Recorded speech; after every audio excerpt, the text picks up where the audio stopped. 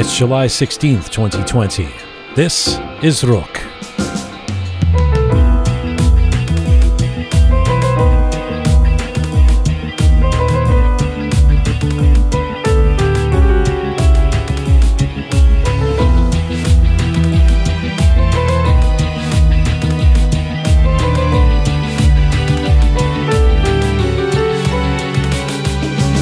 What happens when a talented Iranian artist becomes a master of calligraphy and a master of classical instruments?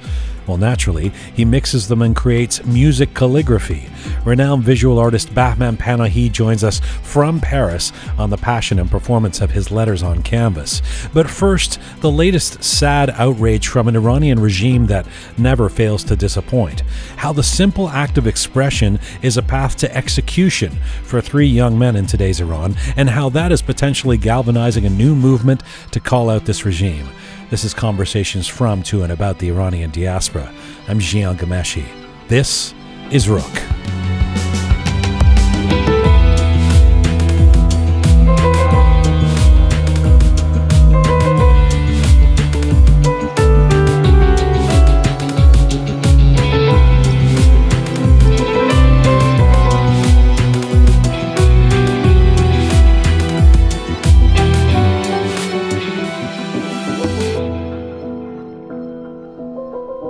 Hi there, welcome to episode number 27 of Roqe. We have our full team here on hand for our Roqe Roundtable. We have Bahman Panahi coming up for a feature interview about how he has come to international acclaim for his intersection of music and calligraphy. He'll join us from France in about an hour. We have our Letters of the Week with Keon, and joining our roundtable is the poet and activist Bahar Almasi. And veteran journalist Mohammad Manzarpour will join me in just a few moments. But first, some words. It's time for the atrocities in Iran to end. In the name of all of those of us with Iranian descent, it's time for the atrocities in Iran to end. Today marks the 3-month point of our little program. We launched it as an idea and with little fanfare, committed to building it as we go, and we have proudly done so. It's still new and there's lots to do, but one of the precipitants for beginning this program, for wanting to be Roqe, was something that I talked about on our very first episode 3 months ago today, that people of Iranian descent have been through a particularly devastating time in the last year and for the last 4 decades, and we endeavor to create a space with this show in English in the diaspora where ideas, issues, and our connective tissue is explored. Well, today, 13 weeks in, one thing is for sure. The difficult days for Iranians, for our brothers and sisters and family members and friends inside Iran, and all those of us who feel the resonance of what happens there and reverberates through the diaspora, the difficult days continue. It's time for the atrocities in Iran to end. I have committed myself to not editorializing on every edition of Roqe. We have committed ourselves to trying to create change and solidarity by exploring our culture, taking a critical look at ourselves at times, and to finding ways that we can achieve unity and common support. But there will be times when it is necessary to not mince words. You may by now have heard the latest outrage emanating from the hands and minds of those in charge of the regime in Iran. The proposition to preside over the execution of 3 young men for simply speaking out and exercising their desire to expression during the widespread anti-government protests in Iran last year.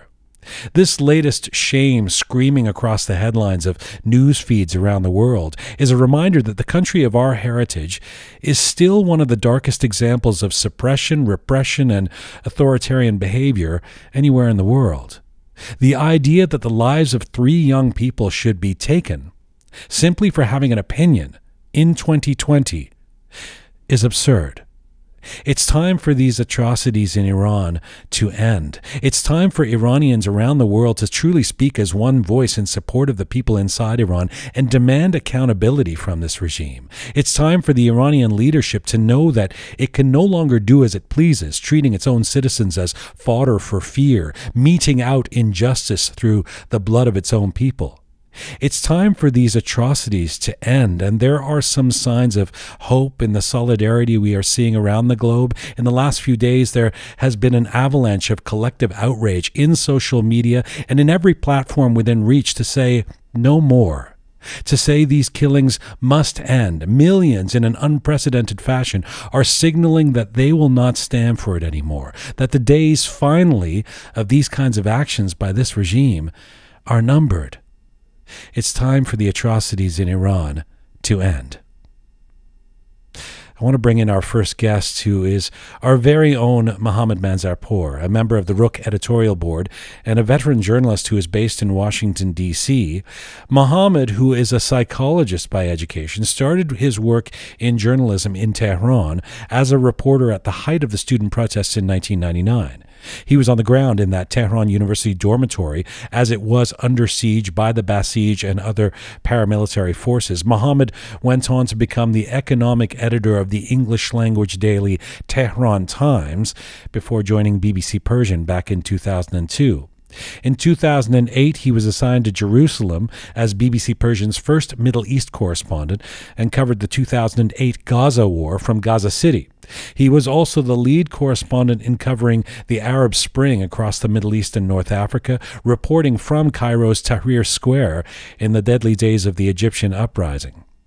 Between 2011 and 2017, Mohammad moved to D.C. as Washington bureau chief for the BBC Persian service and later served as the executive editor of VOA Persian. Like many other Iranian journalists, he is a former political prisoner and has been detained and tortured in the notorious Evin prison in Tehran. Right now, Mohammad Manzarpour joins me from Washington, D.C. Hello, sir. Hello, Jian. It's definitely an honor to be on the show, and thank you very much for inviting me, despite the fact that it's under very disturbing circumstances with regard to the lives of these three young people facing, execution. It is sad.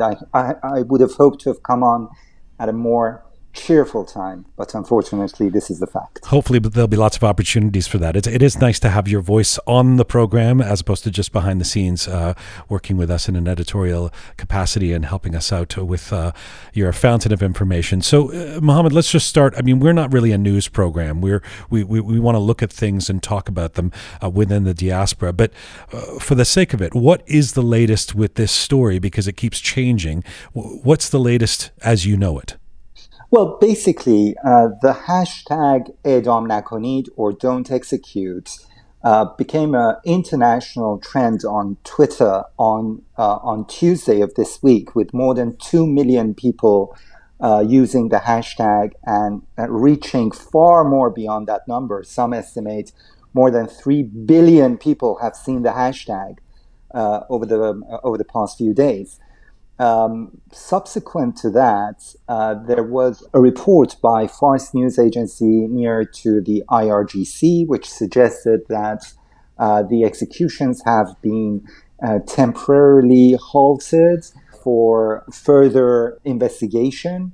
But that report was immediately denied by the judiciary website, the Mizan news website, which said that there has been no halt in the process of executing these young people, but there could be if their lawyers acted upon it.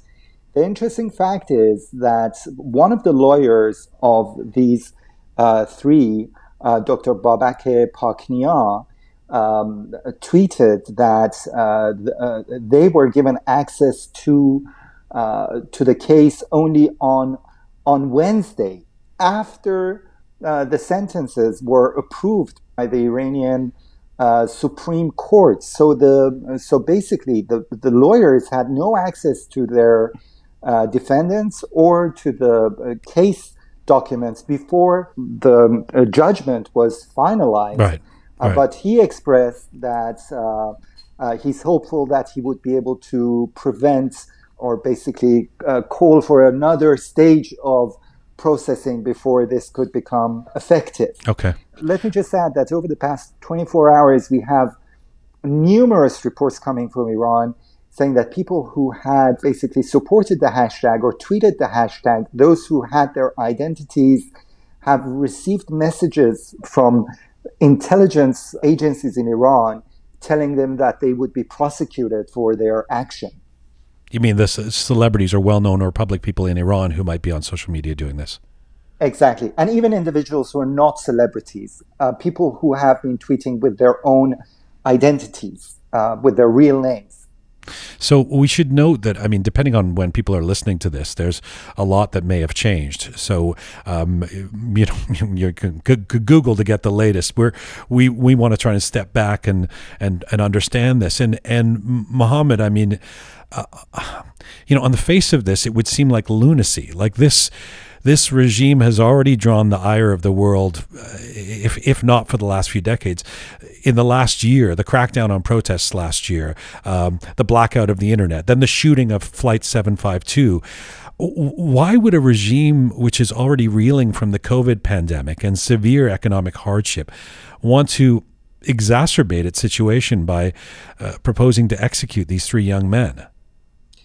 Well, looking at the situation from the viewpoint of the regime, it actually makes absolute sense because they have lost, for all intents and purposes, any measure of legitimacy over the past recent, let's say, few months. So they want to create a deterrence. They want to kill. They want to basically execute these young people in the hope that it would create deterrence in Iranian families. Iranian families are very concerned about, the well-being of their children, like any other family across the world. And many Iranian families would really try to prevent their children, their young ones, from going into any sort of protest in the fear that they may face the same, fate as these three young men. So that's the purpose. They want to create a climate of fear and to prevent the next uprising. Right. Not a particularly novel playbook, but something we've seen from this regime over and over again. Talk to me about what you're seeing in the response from the diaspora. I want to be hopeful. It feels like there's always a hashtag. There's always another petition, but this has been massive. Does this social media campaign really differ from previous ones? And if so, how?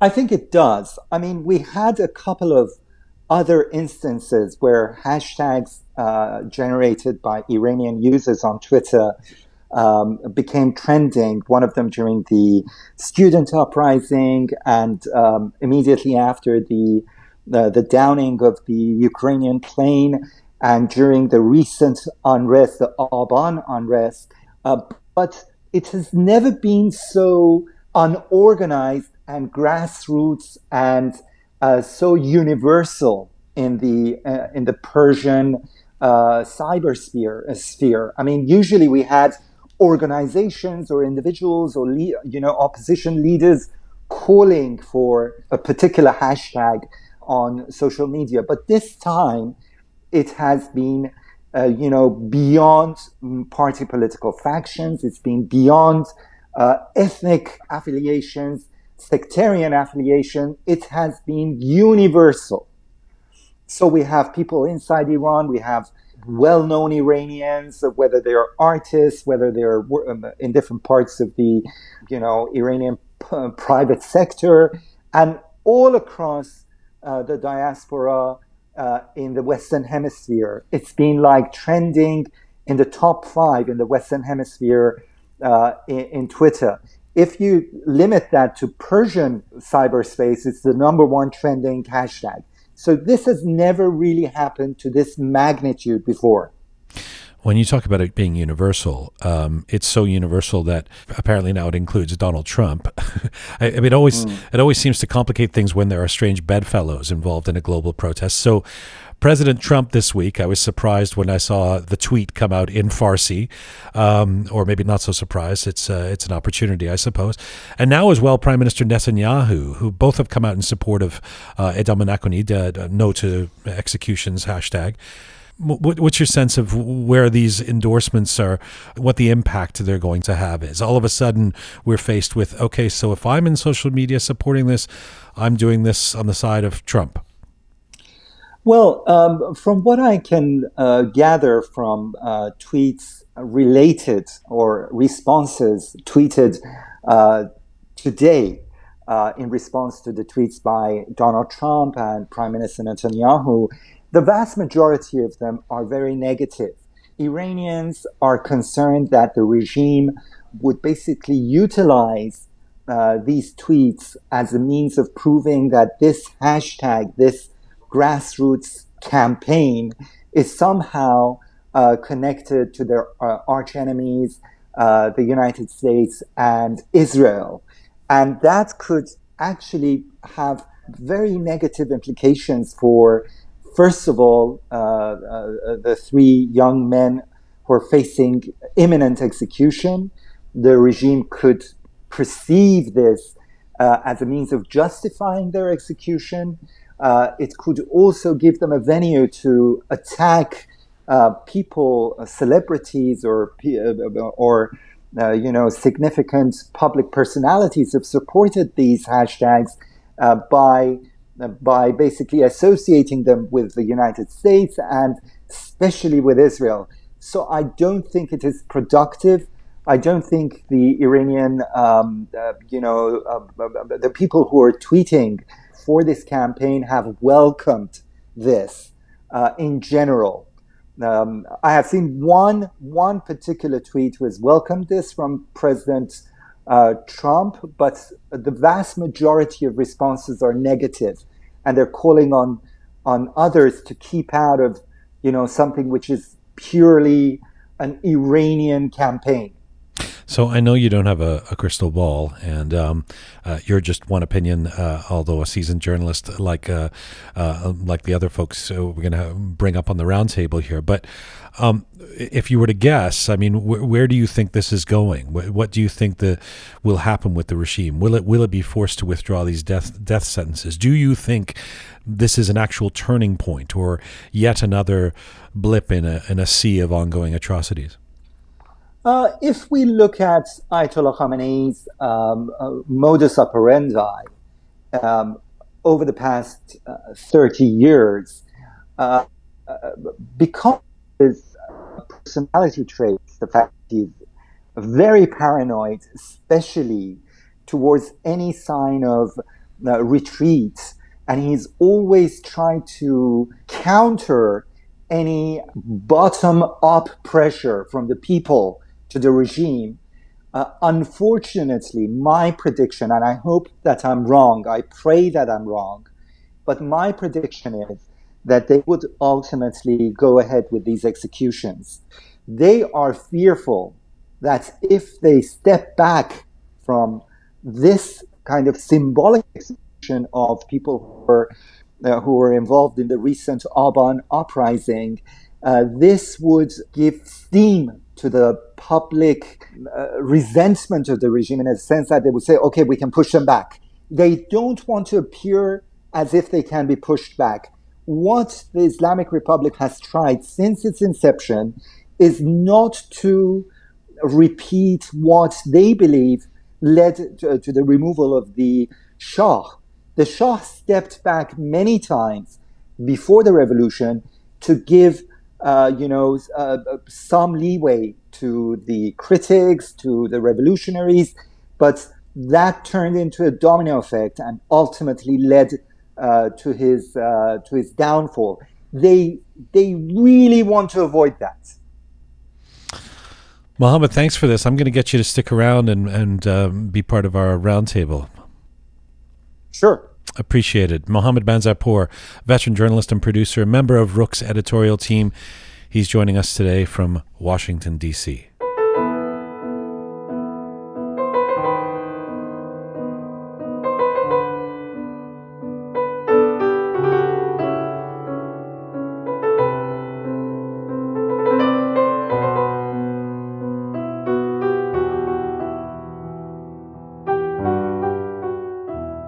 I should note that we plan on doing a full episode of Roqe to deal with the latest actions by the regime in Iran with respect to these prospective executions and the response from the Iranian diaspora, with a number of different voices and experts from across the global community. But for now, our Roqe Roundtable is here for a chat about what we just heard from Mohammad, and also the interview this week that we posted on Monday with Bahman Panahi, the award-winning filmmaker, that drew a lot of sparks of interest and conversation and attention. I should remind you that we know that the Roqe Roundtable is not policy analysts or experts. These are voices who've come together working on this program from the diaspora, and their opinions are their own. So Groovy Shaya is here. Hello. Hi. Is that you playing with your microphone? You're making a lot of noise with your microphone, Groovy Shaya. Or maybe it's Reza. That might have been me. Oh, hi, Captain Sorry. Reza. Hello. That's okay. Nice to see you there. Kian is here. Hi, Kian. Hi, Jian. And joining our roundtable today, Bahar Almasi is a Toronto-based poet and cultural activist. She's been publishing poems since the age of 14, as well as radio documentaries, podcasts, and theatrical projects. She is the co-founder of Convenes Toronto, a Persian poetry society in Toronto. Her first book of poetry, Lady Gemini, was published by Afra Publications in Canada in 2015. Since then, she has published 3 more poetry collections, Letter of Lead, Bindless Epic, and 1,000 Sounds. Bahar Almasi also has created 3 self-illustrated children's books of poetry, which will soon be published simultaneously in Iran and in Canada. But for right now, she's in the Roqe studio. Hello. Hello. Very nice to have you here. Happy to be here. Thank you. And Mohammad is still on the line with us from Washington, D.C. Bahar, let me start with you as our special guest. First of all, your reactions to what Mohammad and I were just talking about and what you see happening in the diaspora with respect to these planned executions in Iran. Well, if I'm being absolutely honest, I'm happy that people are finally paying attention, and all of a sudden it's sparked interest in people to do something. But it's also sad because a lot more people than 3 people were killed a few months ago, and everybody was kept silent, like their silence, perhaps because the internet was completely out for a week. But it still pains me every time someone talks about the flight, which was devastating. It was really, really painful. But just a couple months, not even a couple months, a month before that, so many people were killed and everybody was quiet about it. So I'm glad that finally people are using a hashtag as a tool to voice their opinion, but also kind of frustrated. You're frustrated because people haven't been this active before, or Exactly. because, and you sound like you're not sure whether this is going to create change. Well, actually, I would be ecstatic if it creates change with their decision in execution. But there's another argument to be had about cyber activism and whether or not that's effective. I am actually a strong believer in cyber activism, even though a lot of people think it's called, like a lot of people call it slacktivism almost. Like how much is, like what are you doing? You post something on Facebook and Exactly. figure, well, I've done my job now. I don't have to do anything else in terms of trying to create change. So the good thing about this storm, in my opinion, is that this particular hashtag is saying no, do not execute. Yes. It's not referring to any particular name. So they, by participating in the hashtag storm, they're saying no to execution, even though a lot of these people were saying, like, I don't know if you remember the story about Ramana, whose father killed her because she had a boyfriend or something. Yes. That was like a month ago or so. Yes. Devastating story. And people, that was also, like, there's no shortage of devastating stories, but my point is there was a lot of people that are using the hashtag do not execute that were supporting the dad's execution. So that's interesting to me. And I actually think using this hashtag, even though it's referring to a very specific case, whatever the reason may be that this sparked this much passion, I'm glad that people are using it. So next time they're supporting an execution, maybe they will think twice because they have it in their like history that they have. Surely most of the people who are using this hashtag are not supporting executions, though, are they? I do not know. Like, Mohammed, how do you respond to what Bahar is saying? Well, I do agree with Bahar on one level. There has been a lot of analysis on how Iranians, or what price Iranians are prepared to pay to bring about change in their political system. And one of the criticisms which is often heard in academia is the fact that Iranians don't really want to pay a hefty price for bringing about change, and they would prefer to be a kind of couch rebels, in a sense that they would support a cause or just promote a hashtag, and they would feel that they've done their civil kind of duty limited to that action. But at the same time, I do think that the issue here shouldn't be mixed with whether we're opposed to to capital punishment, because in Iran, which is a very peculiar case, people who commit the worst atrocities are basically saved from the death penalty because of the Sharia law. I mean, for example, in the case of Romina, the father or many other parents who have killed their children, many other fathers who have killed or even raped their children, have escaped justice because of the Sharia law, which says that your blood is owned by your father. So he can do whatever he likes with it. So I don't think we should mix this particular storm with the concept of whether we're opposed to the death penalty or not. I think there are many, including myself, who support the death penalty for people who commit crimes, vicious crimes against children. I think that is something which we can argue in a different, setting. But in this particular case, we're talking about people who have protested against the regime and are being executed for expressing their opinion, for taking part in protests, for chanting against the regime. That is something which shouldn't be, kind of anything which falls under the death penalty. So, in any case, in any country. My point is, every hashtag storm, and thank God now we have one that's actually internationally ranking that high. I heard somewhere, I think it's the 5th highest hashtag internationally, which is very impressive, considering Iranian population, and Iranian population that has access to the internet. So that's very impressive. But what I'm saying is there's actual intentional and non-intentional effects of the hashtag storm.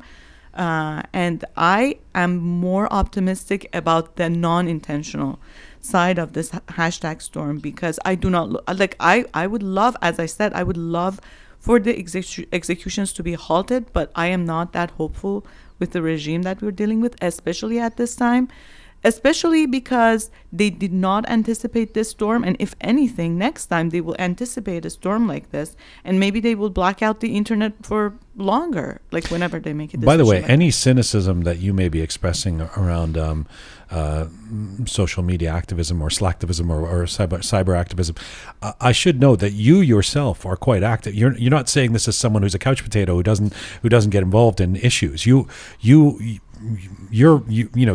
engaged in all kinds of activism on social media, right? Yeah. So you're not coming from a place that you think it's all useless or something. You're saying this as someone who actually is involved. I absolutely believe in it as a tool, especially for the masses who do not want to go out, do not want to protest, do not want to they go out of their way to do something, but they still want to express an opinion. I think that creates a wave of change within the culture, and that's why it's really important, and that's what I'm hopeful about. Let me bring Shaya in. Shaya, just how do you personally, how do you feel and react when you see what's happening right now in terms of what seems like collective action in the diaspora to try and create change around this?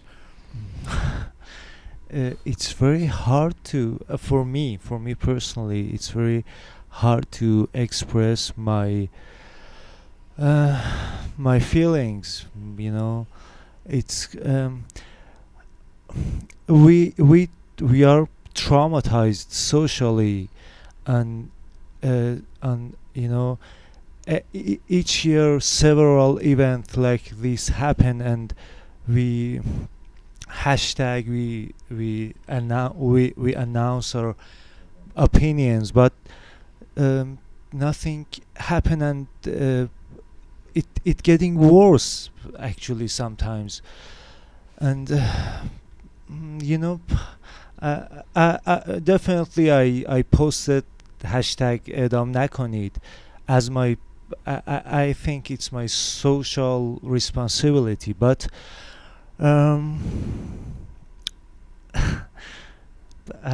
it's hard for me to say to express my feelings. I think you're crystallizing the frustration that many people feel. We all feel. I mean, it's, what is the what's the answer? Is the it's been 10 years ago that Green Movement happened, and so from that moment till now, I'm speaking on behalf of only myself. My hope is was ruined, and but I think we have to keep going on announcing our opinions. Keon? I happen to agree with Shaya. You know, it's when will this end? You have every year you have how many of these things that come up? In November we had the protests and the downing of the flight. There's a new it seems like there's a new hashtag every few months, and I think I agree. It's our social responsibility to spread awareness. Best case scenario, it gets some attention in the international forefront. You saw President Trump tweeting about it, and which I think it's great. It's getting more attention, but like, what's the answer? What's the bottom line here? I think for as long as this regime is in power, these issues are going to keep coming up, and when will it end? And to answer Bahar, I think we depend on cyber activism, because unfortunately a lot of these issues don't grab the media's attention. You saw that in the protests in November. Nobody was covering it. None of the news stations were covering what was going on. Thousands of people getting killed on the streets, and it was so frustrating for me because we didn't see anybody covering this story. So we need the cyber activism. We need everybody to speak up, because that grabs attention from the international stage. So. Bahar, go ahead. Yeah. But what does it really do? So we get the international attention. So what has it ever really done? It brings these issues to people's consciousness. So if we don't speak out about these issues, nobody will know about any of this. So but are we waiting for a savior from outside of Iran to save us? Is that why the international attention is? I mean, like, this is actually a turning point, in my opinion. If they decide, which is highly unlikely, I don't have a crystal ball either, but in my opinion, from what I've seen so far, and from just like the pessimism that they've just put in us, it's highly unlikely that they will, like, something good will come out of it, even despite of like all the international attention. If I'm wrong, then your point would be true. But otherwise, what does it really do? I actually am going to disagree with some of the cynicism myself, and which is an unusual position for me to take. I was gutted. I'm with Shaya, gutted with what happened after the Green Movement in 2009.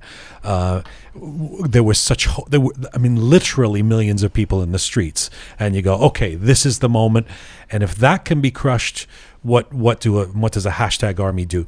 But I do feel like the temperature keeps rising. I feel like people are quicker around the world to condemn this stuff. I think that the jig is up, and people are angry, and the anger increases.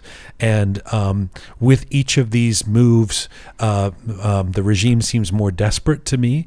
I'm not someone who can prognosticate and say it's over in 6 months, but it really, all of this bubbling protest that's been happening in Iran for the last year, for the last 3 years, is significant. And seeing the power of the collective, I mean, look, this program is supposed to be about the diaspora. Why is this issue so relevant to us, besides the fact that our ancestry is all Iran? Because the diaspora is making this an issue right now.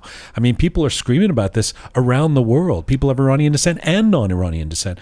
That is not insignificant. Let me just bring Reza in, because I haven't done that yet. You want to add anything there, sir? I'm speaking for myself over here. I'm not a political person. I don't even have a political position. I don't know anything about politics.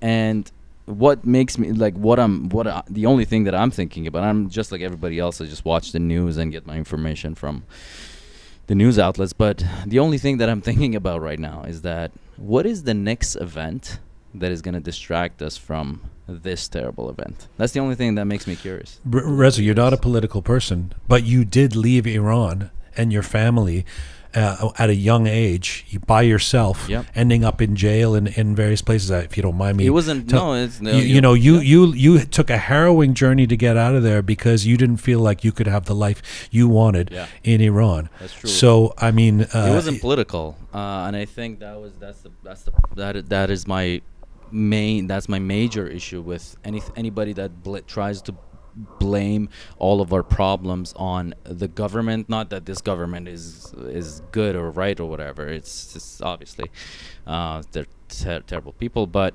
my issue and the reason that I left Iran, it wasn't that. It was problem with cultural issues that I think we've had. We have this problem as Iranians, I think, and I include myself and my own family members in it, that we always think that change got to come from outside because, these people in this government in charge, they're ruining our country. Where do we think they've come from? Mars? They're Iranians. They're our friends. They're our family members. They're my uncle. They're my uncle's friends.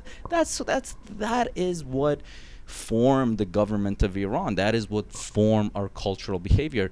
We do the very same thing to our own community and our people outside of Iran in the diaspora, and that's sad. Mohammad, how do you react when you hear Reza say something like that as someone who's been in prison at the hands of this regime? Well, I do sympathize with Reza. I do think that many of the ailments that we are seeing in our political system is part and parcel of our, unfortunately, the dark parts of our identity. But where I disagree with Reza is that I think in every nation, you get the elite, the people who are selected by the people to reflect the best parts of their, collective culture in the way that they're governed. In our system, because it's a theocracy and it's not a democracy, have a mafia which is not representative of the people, who represent the worst parts of us. That's what we need to change. I don't think that they represent the best of us. I think they represent the worst of us, and it's up to us, up to every one of us, to try to change this equation, in my opinion. It's interesting that we're having this conversation on the heels of the interview with Babak Payami the other day, because the issues that came up in that interview are directly related to this question of are we unified in the diaspora? Should we be? How do we achieve a collective? We had gone into today thinking that that's what we wanted to talk about today. Bahar, you heard that interview. And you had some reactions to it. What were your reactions? I have a lot of reactions, actually. I agreed with his blanket judgments of the culture, and that's actually my fault. It's not a good thing to to judge an entire culture but with blanket statements. But I do agree with the fact that like we take pride in our past, or like we maybe talk about a lot of stuff and we're all know-it-all. But the most important points that he was talking about, I think, it was an artist's position with regards to politics. And I was a little bit confused because he was talking about involvement and engagement. And I don't know, when he was talking about engagement, I think he was referring to producing political art, which I am totally in agreement with him over, because I do not like, as soon as a piece of work carries a direct message that has to do with politics, I feel like that's propaganda. But then the artist as a person has every right to participate in any kind of just any kind of activism or any kind of movement that they believe. So that's actually the sole characteristic of an artist, is to be honest with themselves. But he did say, and I thought rivetingly, although I'm not sure I agree with him, I think I took issue with it during the interview, but he said real artists should never compromise. That politics is the art of compromise. Art is the art of not compromising ever. And I wondered if that was possible. Do you, as an artist, believe that's possible? So I absolutely believe that an artist should not compromise. So if you believe in something, even though you're going to lose your followers, you're going to lose your audience, some people are not going to watch your film maybe, or some people are not going to buy your book just because you said something. No, you should not compromise. You should stand for what you believe in, and you should act on it. And that goes for activism too. So I did not agree with the fact that he was saying. So at some point he actually said the artist should be involved to the point where it doesn't destroy create partisanship. I do not agree with that, because our problem. And so one point that he was making was, there's a lot of partisanship, and let's bring people together. Let's create unity. And his solution to create unity was to kind of self-censor and not say something that you believe in order to I actually wrote it down, I think. Well, he said a couple of things. He said he said that to not compromise, but he also said he doesn't like to get into politics, although he's realizing that now, after his rude awakening, there's chare nadare. He has to get into politics. He has to speak his mind. The passion was clear, I think. No, I think that the getting involved into politics, it's more than anything, it's a character issue. And actually, I think he's an activist. I really don't read him as someone that's not involved in politics. Like, judging from his work and his discussions, like this is a person that wants to make a difference. So, but that's another issue. Like, I believe if someone's not political like Reza and he doesn't want to get involved, there's no issue with that, because that's not his character. He can maybe be more comfortable getting involved in culture. So wait a second. So then is it our social responsibility to hashtag and speak out when there's potential executions in Iran, or not? Okay, so this is because if you're allowed to say, well, I'm not political, I don't want to get involved, then that would suggest it's not our responsibility. It's only our responsibility if we feel like it, which isn't really a responsibility then. Yeah, definitely, it's not a responsibility. I don't think it's a responsibility. It frustrates the hell out of me when people were not talking about the November issue. Like, my close friends know, I was going crazy. I was bawling, and there were people talking about just ice cream or like some food photos, and like it was devastating me to watch people that have experience. Like, it's the same people that are getting killed on the street. The only difference is the location, the geography, and people are silent about it. Like, that was killing me, but that was their personal choice. I actually had Iranian friends that had no idea this was going on. Like, I had to educate them that there was these protests and people were getting killed. They had no idea, because there was no media coverage of this, and they had no social media. Even when they found out, did they really react to it? No. I mean, like, what can you do, right? It's good knowing. It's better than not knowing what's going on in your home country, I think. But the thing about that was the internet was completely out. So at that point, it was our responsibility to talk about it. Yeah. And we were the media. We had to educate people. We were the media. We were the only Iranians that had access to internet, and people were keeping silence. And actually, that was one of the biggest lessons I learned was, you know what? This is not a responsibility. As much as I like it to be, it's not a responsibility. It's a decision. It's a choice. So, Shaya, where do you stand on the? Is it? I mean, we are this. Let's just recap. We're a bunch of people who all have the same lineage or ancestry from this place, where we all agree there's atrocities taking place. Should we speak out about it? Is it our responsibility to speak out about it, or should we say, look, my life is here, I'm living in North America, my responsibility is the people in my neighborhood, or something like that? As an artist or as a human? You can answer it however you want. I'm sorry if I'm ambushing you with this question. It's a curious one that's coming up. Okay.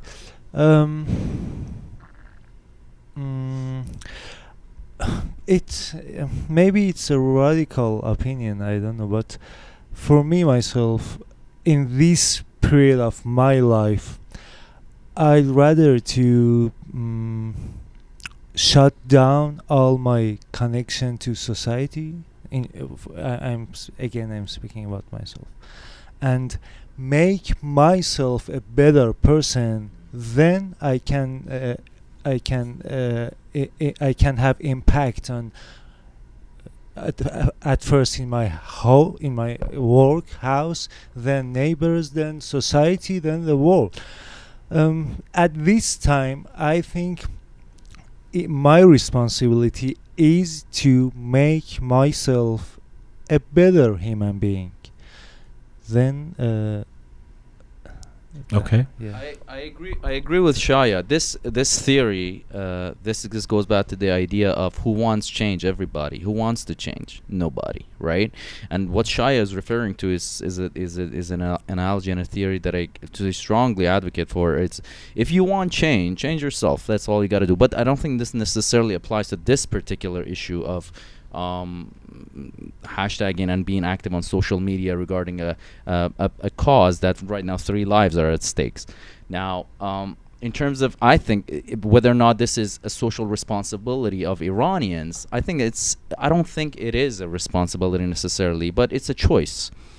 There is with choices, there's always a right choice, a better choice, or a worse choice. So you can't force anybody to participate in being part of a social media movement or whatever, or advocate for certain causes. But you can encourage people. You can encourage people to do that. Whether or not they choose to do it, that's their personal choice. As Bahar sort of mentioned, it goes back to character. Some people are they're not comfortable being outspoken about anything. So before we wrap up this roundtable, let me just go around once on the question as well, or you can say anything you want as a final comment. But the question around unity or disunity in the Iranian diaspora, because Babak Payami, the fabulous filmmaker, and I just seem to disagree on that as well, where I suggested, in fact, that with sadness, that it seems like it's in our DNA to not be collective, not be able to operate as a collective. And he took some umbrage at that and said, no, actually we work well as a community together. When things are at stake, we can unify. We do unify. We just don't like the idea of unity, meaning somebody from top down telling us what to do. So Mohammed, let me start with you, and then we'll go around and end off in Bahar. Well, I think, first of all, I would like to make a statement about people who are saying that being political is a choice. I actually don't think being political is a choice. I mean, whatever you do in a society, wherever you stand, it is a political decision. You know, even if you decide to fall back into your own isolation, that is also a political decision which has implications socially and politically. So there is no escaping from, being political. Politics is the air that we breathe, that everyone breathes on every continent. But in terms of your question, I think there are vested interests against Iranians kind of gathering around one platform in any sense. There are many forces who are trying to divide the Iranian community into sectarianism, into different political platforms. And I think that's something that we have to overcome if we are hoping to achieve any sort of change. Jian? To be honest, from the Iranian community, I don't see much unity, and I've seen it through my parents. My parents always want to do business with Iranians, Iranian builder, Iranian architect, Iranian. And unfortunately, what I've seen a lot of times is they end up overcharging them just purely because they're Iranian when they don't with Canadians. That's the sad truth of it. The only time that I truly see unity amongst the diaspora, I'm sad to say, is when tragedies like this happen, with the Ukrainian flight downing, with the protests. That's the only time that I've seen Iranians become so unified against one cause. Or World Cup. Actually. Or World Cup, yeah, true, exactly. And you know why that is? That's actually a very good point. And this is exactly what Babak Payami confused with unity. We as Iranians are very emotional people. Mm-hmm. Our emotions always get the better of us. So that's why in disastrous situations, when an incident like the Ukrainian flight happens, or a World Cup, Iran wins, and now all of a sudden everybody carries the flag of Iran, doesn't matter what logo is on it.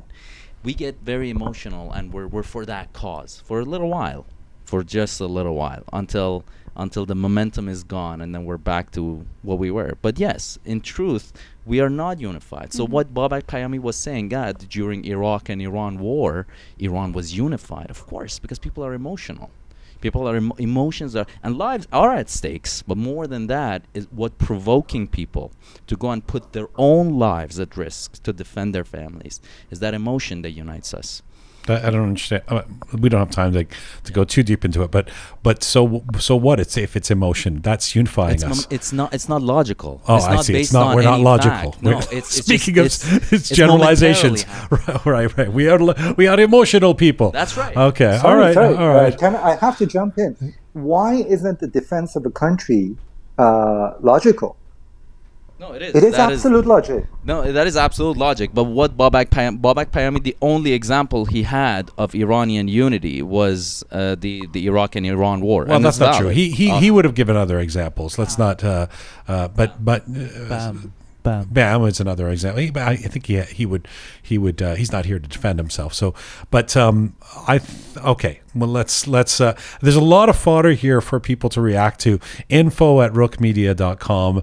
By all means, let us know. I'm sure that there are folks who might take issue with some of the things that have been said here. You're welcome to post on our social media platforms. Bahar, let me end this roundtable with you. You have been our special guest here. Final thoughts. So two thoughts. One is I don't think Iranians are unique in the whole issue of partisanship. I think this exists in other cultures, and we're just more familiar with our own culture, and that's what we're seeing. And also the concept of unity, I think, has to do, of course we're not going to be, I totally agree with Babak. With regards to, of course, we're a diverse country with a lot of different cultures. So we're not going to be unified, even in the team we choose to support in soccer, right? What we need to unify in is learning social skills that will help us survive, like accepting that there is differing opinions. So unity in values, I guess, unity in culture, that is something that we need to work on. Just being able to hear each other out, not deleting every single person that disagrees with you on social media, and every time you raise a discussion. That's what we need to work on. That's where we're lacking, I think. Otherwise, no single just show me a single country that will have all their people unified over a subject. Thank you, Bahar. It's been a really nice to have you here and join the roundtable, and I hope we can do it again. I know there's an imminent new arrival, right? So in less than 2 weeks. Less than 2 weeks. Congratulations. Thank you. But hopefully you'll be able to make it back in maybe with child in tow, however you wish. Bahar Almasi, a Toronto-based poet and cultural activist. Look out for her and her books of poetry. Thank you to Groovy Shaya, Captain Reza, to Keon. You guys will be back in a little while for Letters of the Week. And thank you to Mohammad Manzarpour in Washington, D.C. Thanks, Mohammad. Thank you.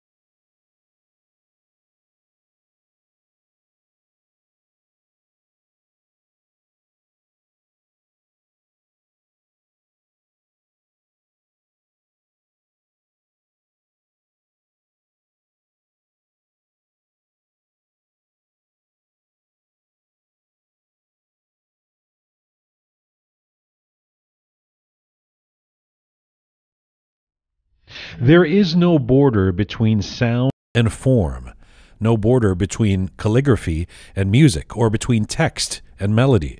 They are joined together in a marriage, and that marriage is founded upon love. Well, those are the words of Bahman Panahi describing his art as some kind of symmetry of musical notes as Farsi letters drawn using acrylic paints.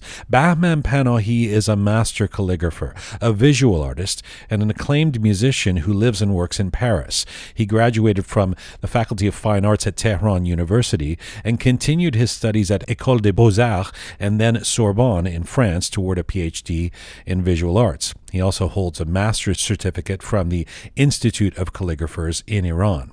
But here's the key. Bahman Panahi is also quite masterful in playing Iranian classical string instruments, such as the tar and setar. As such, he's blended his talents and even wrote a thesis to boot on the theme of musicalligraphy, the marriage of music and calligraphy. Since 1990, Bahman has been involved with lectures, workshops, conferences, concerts, and numerous exhibitions on 5 continents. In addition, he has been invited as a guest professor and distinguished artist to noted institutions such as Harvard and Northeastern University. But right now, Bahman Panahi joins us from Paris, France. Hello, sir. Hello. I'm very happy to be with you.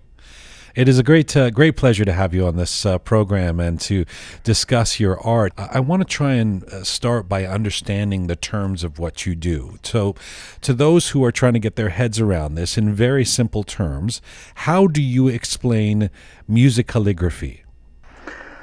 In fact, it comes to me very naturally.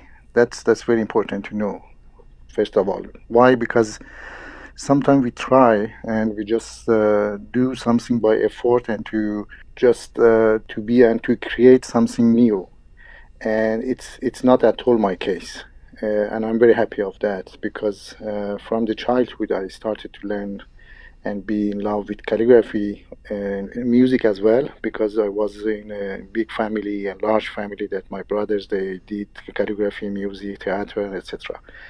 And little by little, when I grow up, and then I study in art in Tehran and then in France, the art became as a one concept in my creation, in my spirit, in my thinking, in my looking to everything. I knew, for example, if I did calligraphy, I couldn't listen to music. In spite of it's very popular and very common. I mean, almost everybody do the painting or calligraphy. They listen to music in the same time to have some inspiration. But me, I had this conscious that from a very young age, I couldn't listen to music. Even I did music myself. And it was some kind of strange for me why I couldn't But so music calligraphy never involves listening to music.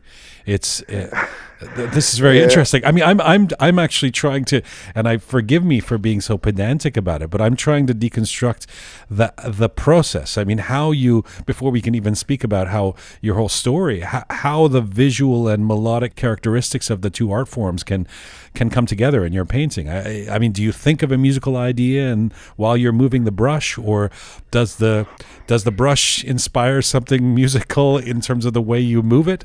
How does it work?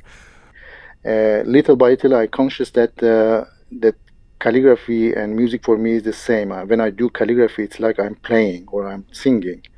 Why? Because for history, for the gesture, for the movement, for the progression of the letters and forms, this kind of things for me was some kind of sound. It was not the form. And when I started really to think about it a little bit more and to provoke my conscience about two parts, I saw it's like became dissolved together, and I passed from the music to the musicality. In that way, I have to explain that music calligraphy in reality is the musicality of calligraphy. It's not music and calligraphy. It's not parallel. It's the sound itself. It comes from the calligraphy, because music is a artistic expression. It is a kind of genre of art, but musicality is some kind of the quality of sound. Many times the people asking me if this piece, for example, is reaction or some reflection of some music piece. I say no at all. I'm not doing that at all in this way. Right. I mean, I'm not going to be affected by some piece of music or melody or something. No, at all. Well, people ask that. People may ask that because they're used to. I mean, there are all kinds of artists and forms of art where people use music coming out of speakers around them to inspire them. I know a photographer, for example. Exactly. She's a very well-known photographer who can't even take photos unless she's putting on a certain kind of music behind her. So it's natural that people think that way. I'm very curious. What happens to you if when you say you need silence? In other words, the music is coming out of you. I mean, if I say to you, okay, Bahman, please, you're in front of a canvas and you're going to do some calligraphy, and I start blasting David Bowie, what happens to your calligraphy? I cannot at all. You mean you can't even paint at all? No. I cannot. I mean, except if I'm going to play. The things I'm calling performance, music calligraphy performance. That's another things. I mean, when I do actually, maybe you saw in my in internet that I do sometimes the performance. Sure. That I called it music calligraphy. That's another things. I mean, I selected the music. I think about, I feel about, I knew about this piece of music or this person who played with me. And we are going to play together in some sense. You understand what I mean? So this is another thing that many people asking me that so because we saw many people, they do, for example, painting, as you say, or calligraphy or other sculpture or something by the music, even the live music. I mean, I say no. This is not my case, because I'm going to really join my movement, my street, my gesture, everything related to the music I'm listening. So it's some kind of the orchestral. I think I get it, and now it's really exciting me. I didn't quite understand. So would this be a correct way to say it? That your painting is like an act of music itself. So if you were playing a folk song and I'm on the other side of the room and I start blasting Miles Davis, you can't play your folk song while I'm playing the jazz song. The painting itself is an act of music, and that's why it cannot be interrupted by other music. That makes sense to me, and that's so interesting. Exactly. That's why I say for me, the performance part of my creation is not the music of ambience. It means I'm not going to be impression or be affected by the music and do something as a. I am not passive. I mean, I'm not a reflection of the music. I'm playing with. I'm some kind of duet. Sometimes I explain myself, and the musician, they try to reply to me, and otherwise.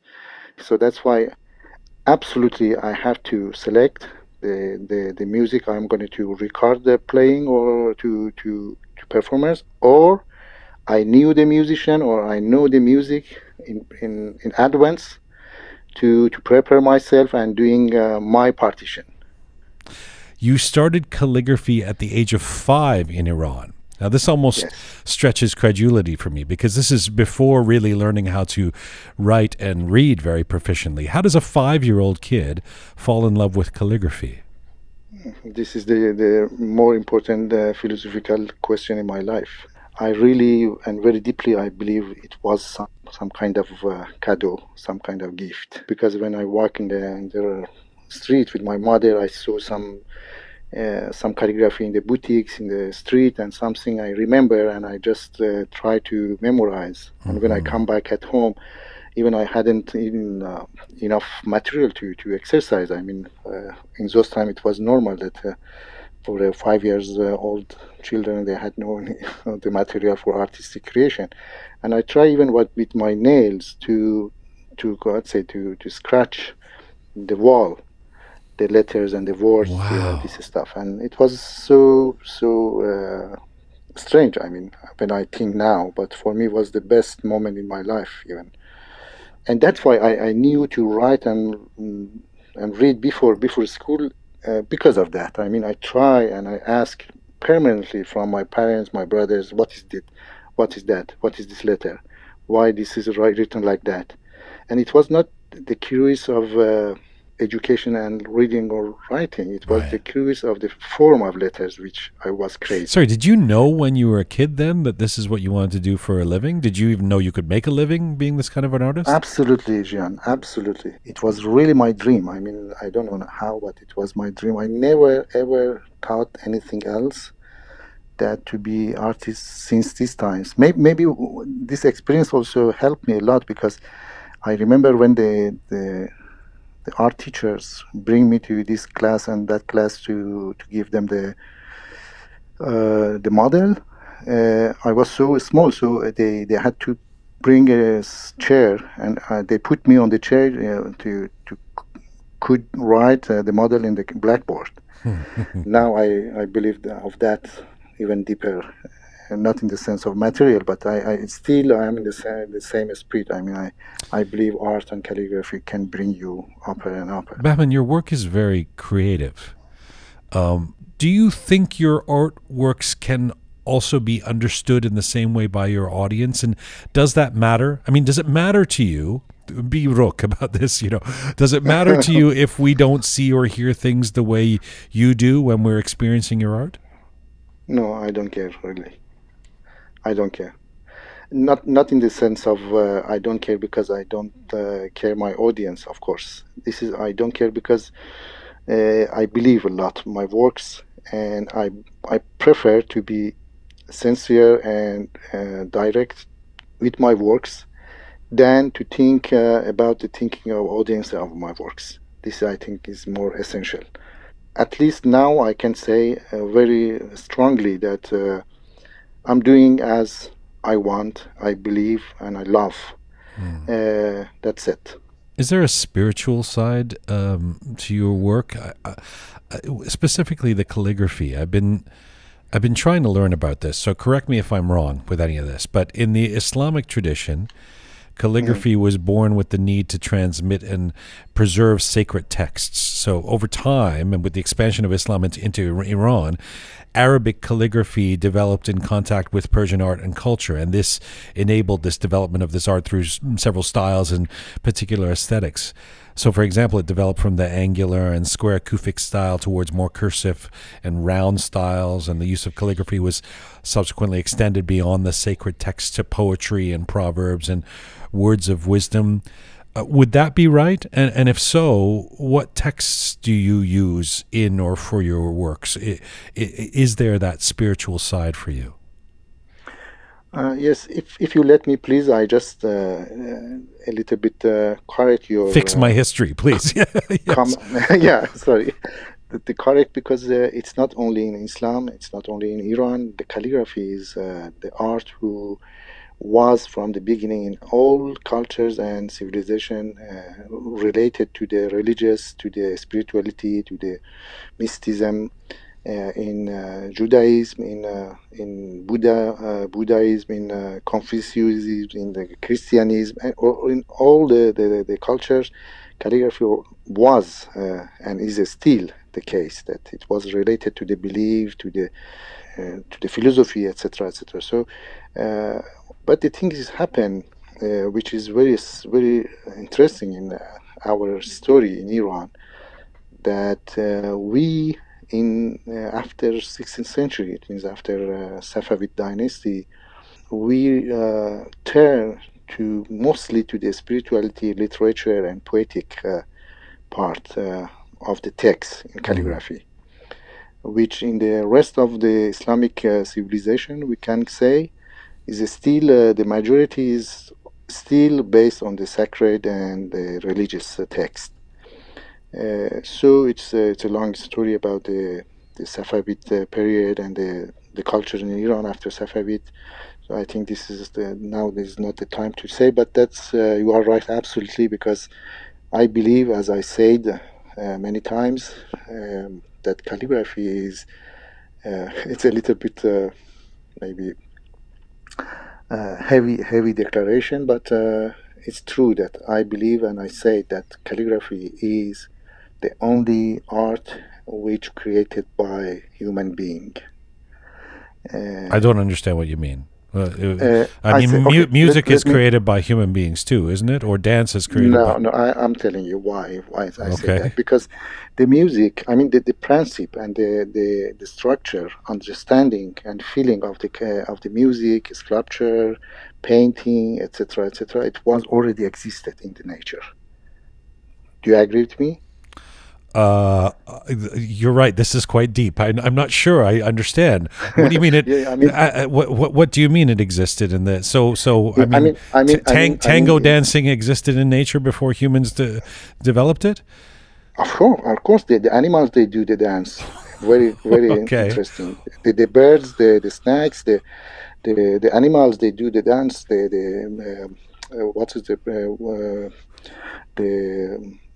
But they don't play. They don't play the violin. Somebody invented a violin, and then.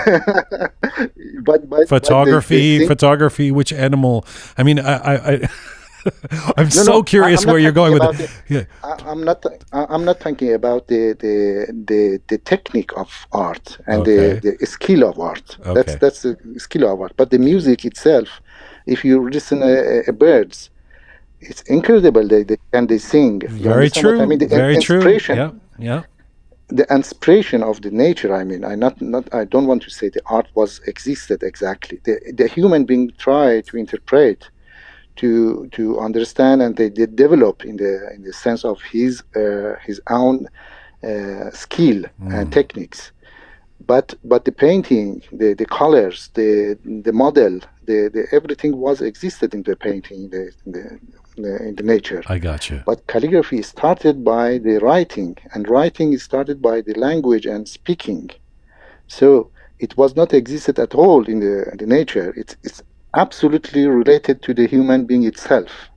It's very related to the beauty of each language and poetry and imagination of the word. So that's why the Persian calligraphy is very related to the Persian language. That's why if in Iran, for example, there's somebody who didn't even not educated person, he or she has some feeling and some aesthetic understanding from the calligraphy even. But here, even the educated person, even the artist, to have some understanding from the aesthetic of calligraphy, they had some difficulty. That's so interesting to me because I've always believed. Again, stick with me if this is too philosophical. We don't have to. We can go down a different path. But I've always believed that art fundamentally, in its basic form, is accessible. It shouldn't be. There shouldn't be default around it. It can be open to anyone and to experience. But what you're saying suggests to me that when the calligraphy is embedded in the art, or is the art, the art's not going to be experienced in the same way, or maybe as profoundly, with someone who doesn't understand the language that the calligraphy is in. Is that what you're saying?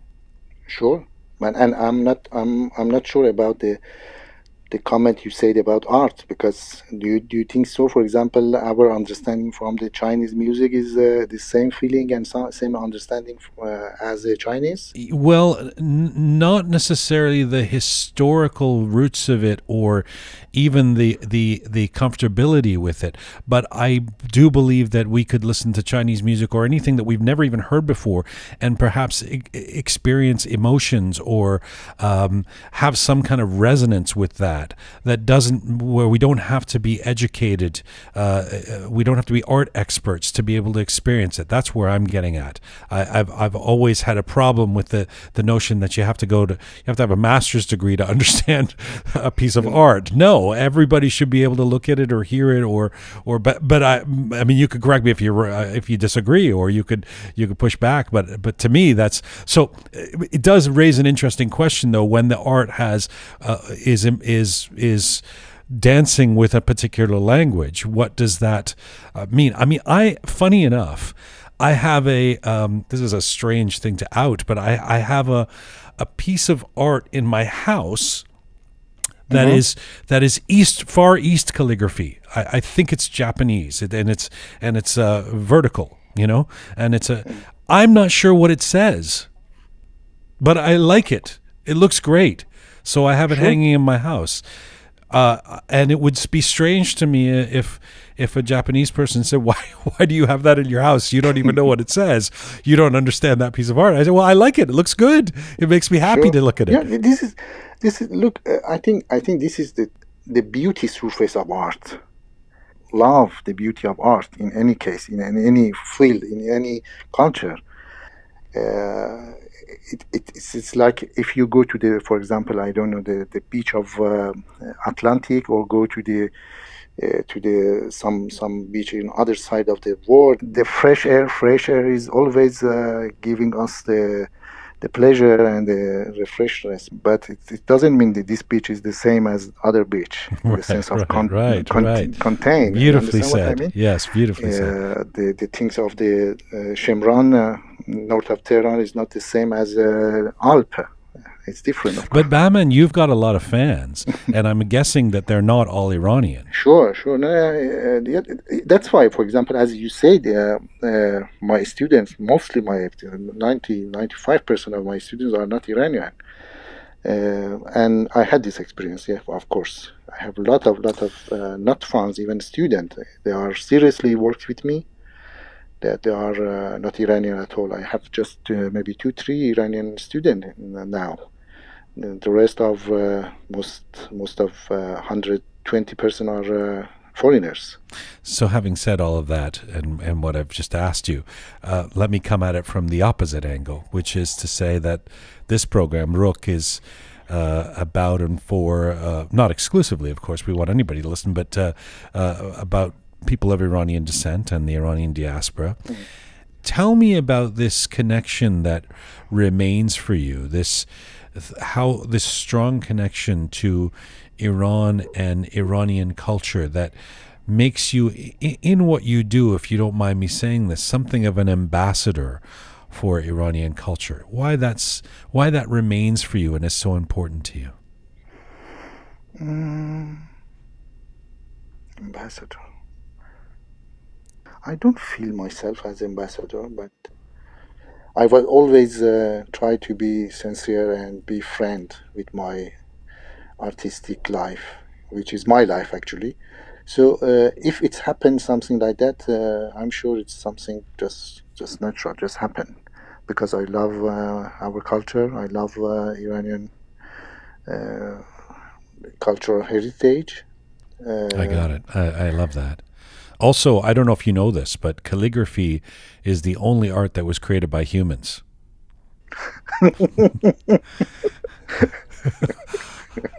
It is such a pleasure to talk to you. I'm a fan of your work. We've all been looking at it on the Roqe team, and we're all enamored of what you do. And I'm very grateful for the time that you took to do this interview. Thank you for this. Thank you very much, Jian. I'm also. It was a great pleasure, and I really congratulate you for all you are doing for your program for culture, art, and artists. Merci. Khodafis. Good courage. Khodafis shoma. Bye-bye. قربون شما. Khodafis. Bahman Panahi, a master calligrapher, visual artist, and an acclaimed musician who lives and works in Paris. He joined us from Paris, France today.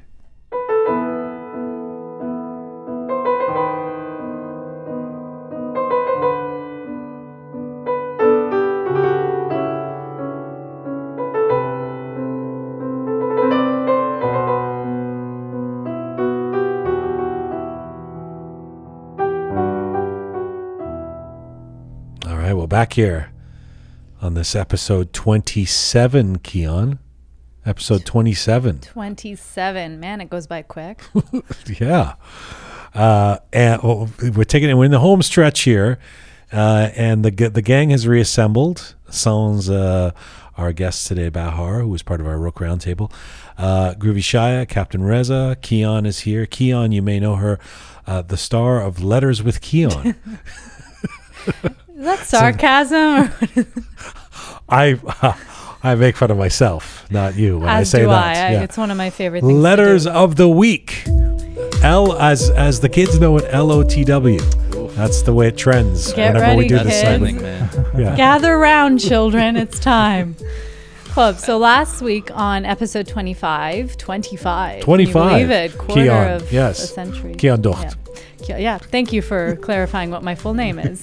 Anyway, we had an interview with Iranian-Canadian visual artist Ebreen Bagheri.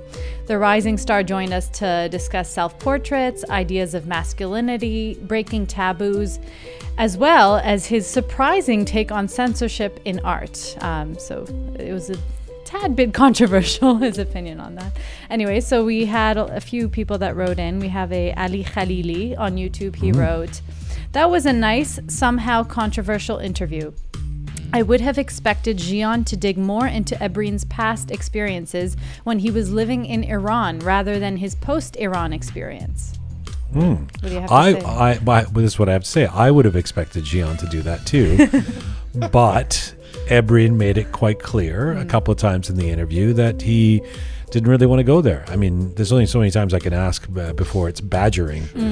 So I asked a few times about, and he said, I prefer some things to just be a mystery. And you could tell. So, he was, which of course whets one's appetite. Well, what is he not telling us about his upbringing in Iran? But that's his choice. But I get the letter writer's point. And we do appreciate criticism, so keep it coming. Well, it can't all be positive.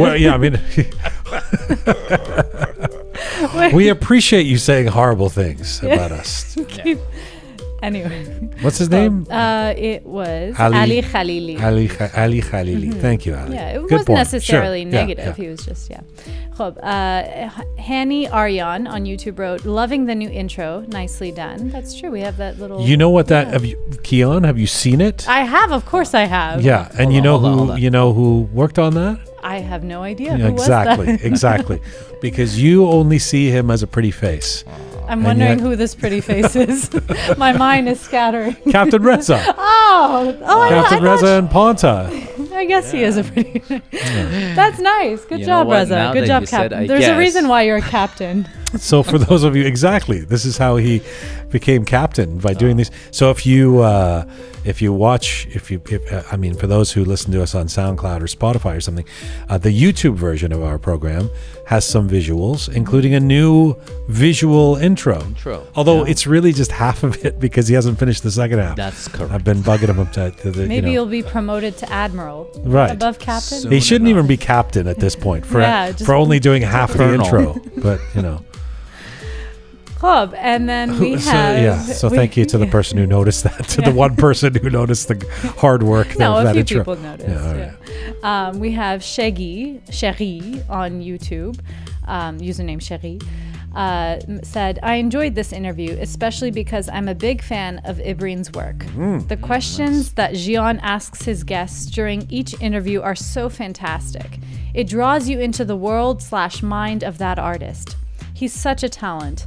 I also wanted to point out, as you guys covered in the interview yourselves, I don't think Ibreen is a fan of censorship. He meant limitations can add to your creativity. Keep up the great work. Thank you, Sherry. Good points. Yeah. We have a username, My Nikon on YouTube wrote, love the new intro video again. There we go. It's being noticed. And the intro tune is growing on me with a thumbs up. I'm starting to hear those piano keys in my head. Yes. That's nice. Fantastic. How do you feel, Reza? You feel pretty good about yourself. Yeah, well, the piano keys are... Reza has nothing to do with the music. Well, the intro. Yeah. Yeah, but it feels good. It feels good. I'm glad you Reza. feel good. Yeah. We have Mojgan Big Delo said on Facebook, it's a pleasure to get to know more talented, hardworking Iranians. Thank you. Yes. Yeah. Nice. It's true. I agree. Well, It is. that's That's we what should hope. That's what we do over here. Okay. That is what we Settle do. down. Anush Ibtikar on Facebook wrote, I just discovered your new show today and already listened to 6 episodes in a row. Nice. Wow. Yes, that's great. A binge listener. Yeah. Binge Great. watcher. Can I finish? Yes. Great podcast. You're helping us be more proud of being Persian. Great inspirations. Thank you from Vancouver. Nice. Thank you, Anush. Yeah. And then we have Al Rostami. Yes, Al Rostami on Instagram wrote, it's nice to see who's there at the studio. Lovely interview.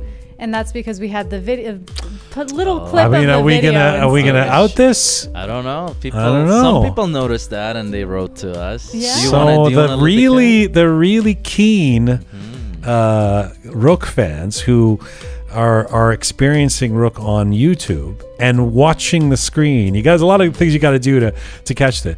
If you continue watching the screen through that entire Ibreen episode, at one point we lift the curtain a little bit on with a bit of video. And we We're won't not say going to video just yet, but yeah, you might. It's a nice little surprise. You might see something. Yeah. That's nice. And we won't say where it is throughout the interview. No. You got to find out for yourself. Secret location. Is that what you mean? Yeah. Okay, good. What about next? All right. So, in previous episodes, I don't know how many episodes we've discussed this, but we had a bit of hat controversy that was brought up by Shaya a few times. Who knew that it would become such a thing? So 2 different individuals wrote on previous episodes. We have Huge Spliff wrote, Kola chapeau was said before the revolution. Pahlavi hat is different. You guys need a teammate with more information. Oh, I'm sorry. Oh, no. Well, it's true that we need a teammate with more information. It's a general rule of the show, but okay. All right, that makes sense. Yeah, that actually makes sense. And another individual username Speechplan said, no, it's not hat cap in Farsi. All of you don't speak Farsi. It's kolai baseball. So we can all laugh together about your Farsi proficiency. It's kolai baseball? Yeah. It's not kola cap? I've never heard that. Kolai baseball? Everybody Well, has you their have- own yeah. Nobody plays opinions baseball and- in Iran. By the way, Keon, we've got this new studio position. You need to face towards your mic. You keep turn wanting around you want to and- look at Shaya and Reza, but then you can't. You're not talking in the mic. I like to see them when they're speaking. All right. Expressions. Well, we might have to move you again. A movable mic. What if I can we have little dolls of them in front of Honestly, you? Or I'm like a child. Pictures of them, pphotos? I legitimately have Oh, ADD. I God. can't just focus on one spot. Okay. Wow, we've already reached the letter of the week. Letter of the week. Woo!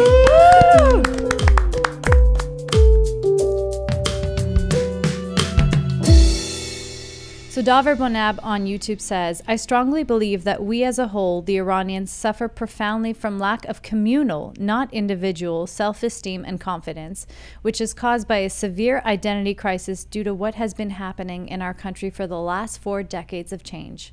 Our national identity has been knowingly and adamantly trampled on, while an invented version of a known religious identity has been unjustly pushed upon us.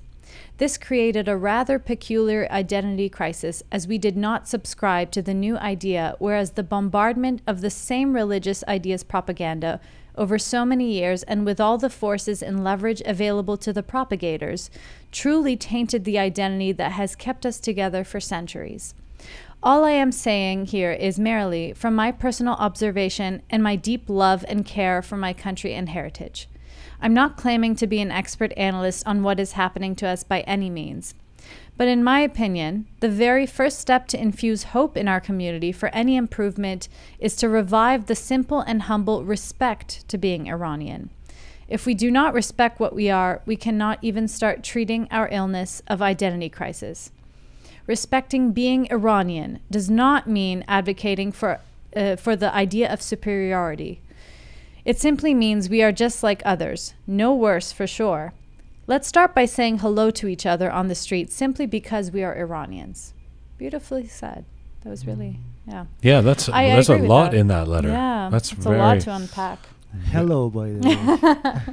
And it's true. I noticed it a lot. When you go to a lot of Persian events, you see both men and women, they kind of look at each other in a judgmental fashion. And it's just not a friendly vibe in my experience. That's the way I feel when you look at me. Lack of respect. So when I enter into judge everybody from the moment you you have no respect for anybody on this team. I'm so respectful. And it's because we're Iranians. It's how I show. If I make fun of you, that's me showing respect to you, Reza. You see, this was directed to you, Kian. It must have been. I know it's always about me, isn't it? But well said. But it's true. Like when I go into a Persian event, I try to be extra nice because I'm always careful. I don't want to, I don't know. How do you guys? What's your experience with this? You careful because you don't want to what? Because everybody's just looking at each other in a fearful way, and kind of everybody's just waiting to. I don't know. It's tense. It's a very tense. I don't know if Darver was talking about Persian events necessarily. Well, I'm just. But my if you happen to see someone on the street who's Persian, say hi. You say hi. But that's his point. He's saying he, right? Yeah. He's saying. Reach out and express solidarity with your Iranian people. Brothers and sisters. Yeah. You know what? I had a great experience actually not too long ago on the subway. I was standing there and looking at my phone, and this Persian lady walked over to me and she said, "Do you need any help?" In English? No, in Farsi. Okay. She asked me. She was like, "Are you like Persian?" I'm like, "Yes." She's like, "Do you need any help?" I'm like, "No, I'm good, thank you." Komak lazım dari. Yeah, komak. She thought like I was perhaps like a newcomer or I was looking for something. She was like, she thought I was. Yeah, I may have had the confused look on my face. Right. So as you stare into nothingness. That's really nice. The people wonder, is he okay? Do you need any help? That's very nice. Yeah. Do you think that, and you think that she was doing that because she thinks you're Iranian? No, she asked me. She was like, "Are you Iranian?" I'm like, "Yeah." She was like, "Komak mikhan? Do you need any help?" I'm like, "No, I'm good, thank you." That was very nice, but why did she think that maybe in the subway you need? What were you doing? What were you doing? Maybe like she thought probably like I'm looking for direction. I don't know where I'm going. What is it? What were you doing? Why would someone come up to you and say, "Do you need help?" All right, I was an able-bodied young man. I had a long day at work. I'm a newcomer here, but nobody never came. Were you looking at a map? Were you perhaps crying? I had a great experience. Were you dressed in a... You guys ruined it for particular... All right. Thank you very much, everybody. Kian Docht, Captain Reza, Groovy Shaya. We want to go out on some music. Let me tell you what it is. From 1977. I mentioned Divar, Walls, with Bahman Panahi. This is, of course, the song Divar by Farmaz Aslani, the great. Thank you to everyone who worked so hard on this show. Our little team, Shaya, Panta, Reza, Susan, Mertad, Mohammed, and Kian. And thank you to all of you out there who are listening and subscribing. Very much appreciated. Mizun Bashin. یه دیواره یه دیواره یه دیواره یه دیواره که پشتش هیچی نداره، تو که دیوارو پوشیدن سیاه ابرون، نمیاد دیگه خورشید از توشون بیرون. یه پرندست، یه پرندست، یه پرندست، یه پرندست که از پرواز خود هست، از بن بالشو بستن دست دیروزا، نمیاد دیگه حتی به یادش فردا.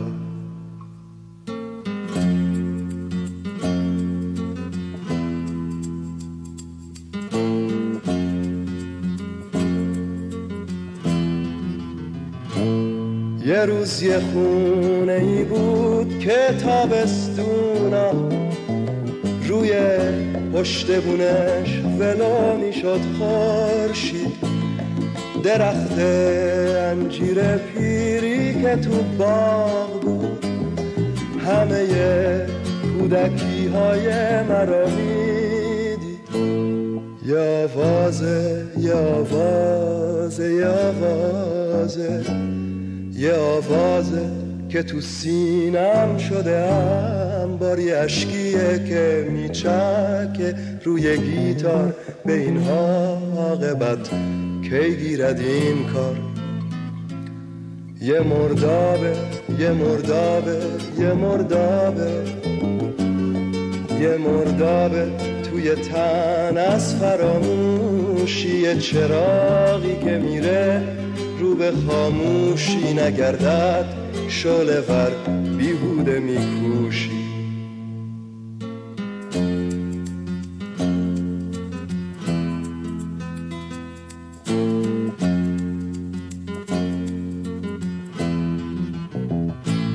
یه روز یه خونه ای بود که تابستونم روی پشت بونش ولو میشد خورشید. درخت انجیر پیری که تو باغ بود همه کودکی های مرا میدید.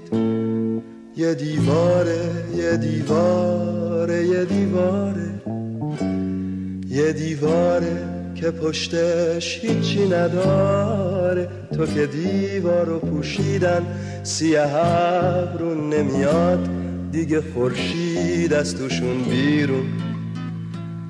یه پرندست، یه پرندست، یه پرندست، یه پرندست که از پرواز خود هست، از بن بالشو بستن دست دیروزا، نمیاد دیگه حتی به یادش فردا.